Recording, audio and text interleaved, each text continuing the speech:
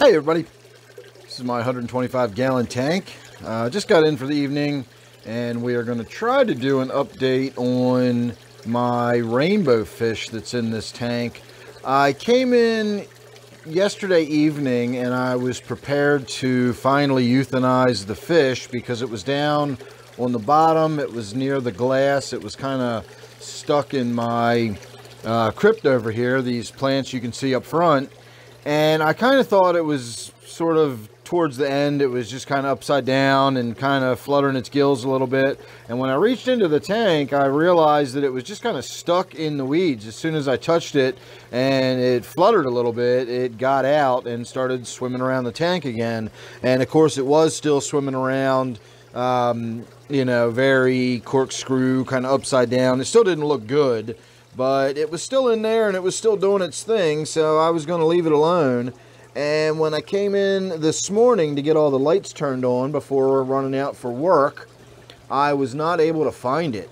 I have no idea where it is. I just popped my head back in this evening and I still don't see it anywhere, and I've been looking and looking.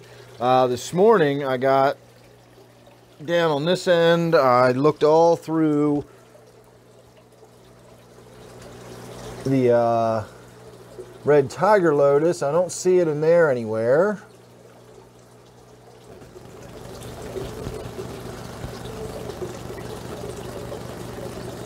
So I've mentioned before, let's see if I can block the light enough.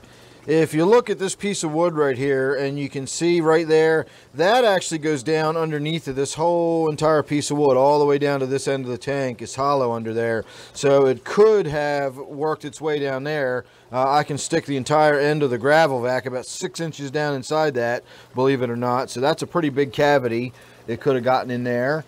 And it also might be sort of nestled down inside of the fronds of the Java fern somewhere. So I don't know, I am not sure where it is. I still don't see it. Give me a minute, let me go ahead and stop recording in here, and I'm going to stick my hands in some of those plants and rustle them around a little bit and see if I can't stir it up and get it out of there.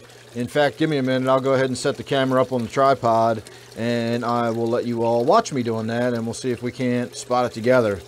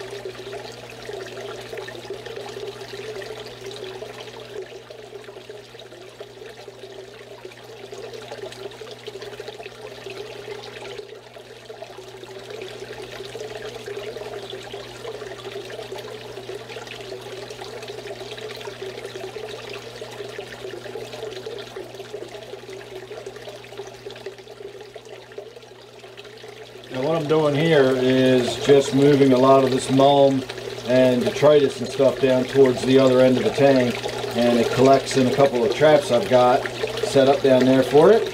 And then next time I get in here and do a water change, I'll be able to gravel back a lot of that stuff out of there very easily. But so far I do not see hide nor hair of a dead or injured fish.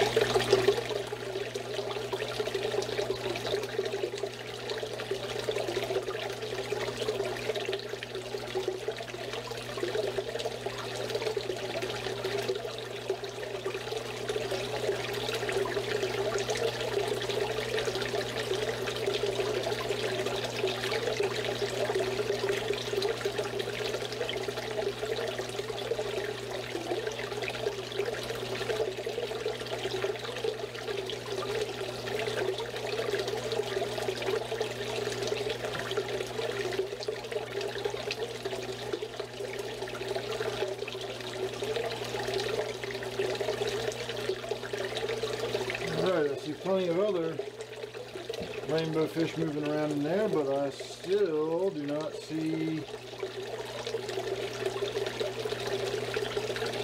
an injured one.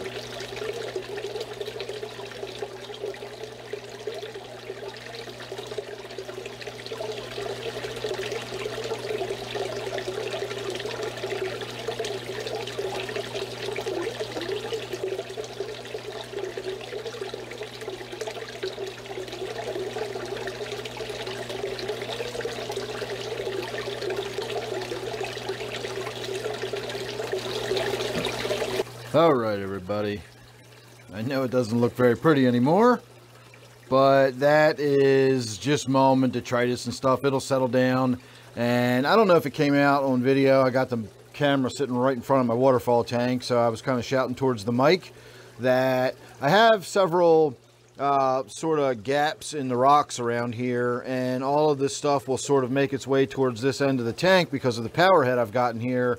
And most of it will sort of collect on the bottom. You can see a lot of it's even settling down right on top of the rocks right there.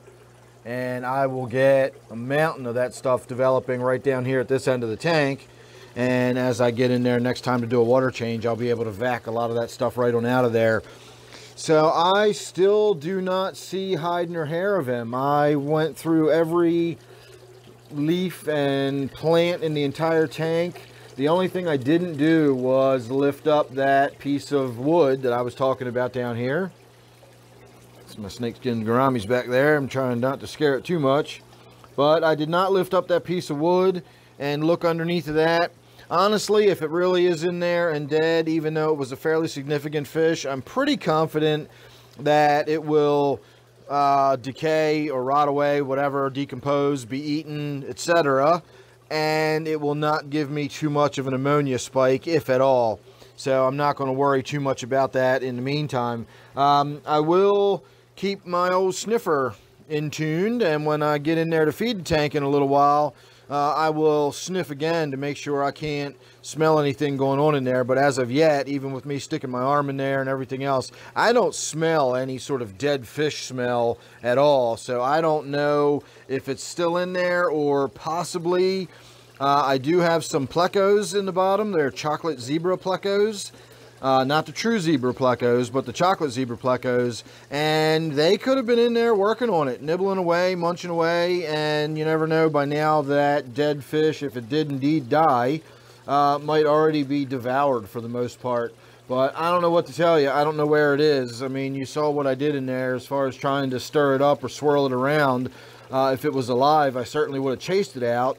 And if it was dead, you think I certainly would have just flushed its dead body out of the leaves somewhere. So I don't know what to tell you, like I said. So there you go, everybody. There's my update on my injured rainbow fish. And I will keep my eyes out for it. If we find it, I will certainly let you know. So make sure you're subscribed. You don't want to miss that or anything else. And hopefully the next time you see this tank, it will look a lot more like it did back at the beginning of this video. So thanks for watching. Don't forget, this is my 125-gallon native tank. Thanks again, and I will see you real soon in the next one.